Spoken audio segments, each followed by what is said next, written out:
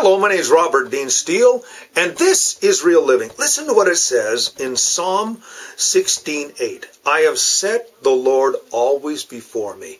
Because he's at my right hand, I will not be shaken. David's writing there, and he says, listen, I have made a determination. I have made my course. I've set my course. I have set the Lord always before me. I'm going to let the Lord walk in front of me. I'm going to walk in His way. I'm going to walk and do His will.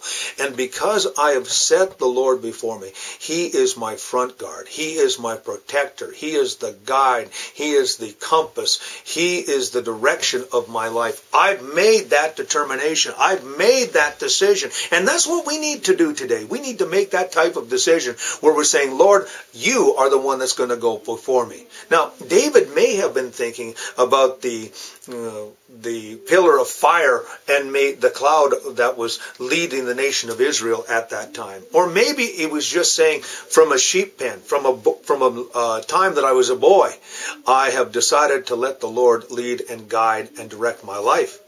He says, I've set the Lord before me because He's at my right hand. Now, in the ancient world, the right hand was the hand of strength.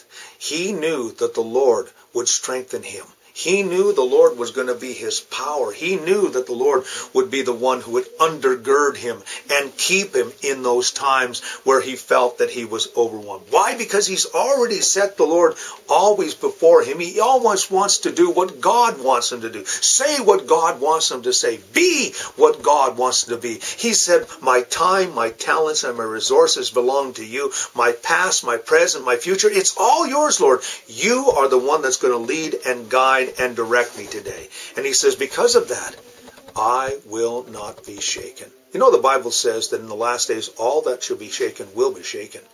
So our lives are going to be shaken. There are things that are going to happen to us that we don't understand. But because we've set the Lord before us, and that's a personal decision. We've made that personal decision. My will is set into God's will. I'm going God's way. He's at my right hand and He's strengthening me. Because of that, I shall not be shaken. It's like the old song says, I shall not be shaken. I shall not be shaken because the Lord is with me today. You know what? You won't be shaken. Your world may be shaken. Maybe things around you are flying every which way. Maybe everybody around you is losing their head. But you don't have to lose yours because you've made a decision. You've set the Lord before you. He's sitting at your right hand. And because of that, you shall not be shaken. Jesus says, set your feet upon the rock. And we know that He is the rock. Set your feet, your life, your personal destiny, your future in the hand of God. And you will not be shaken.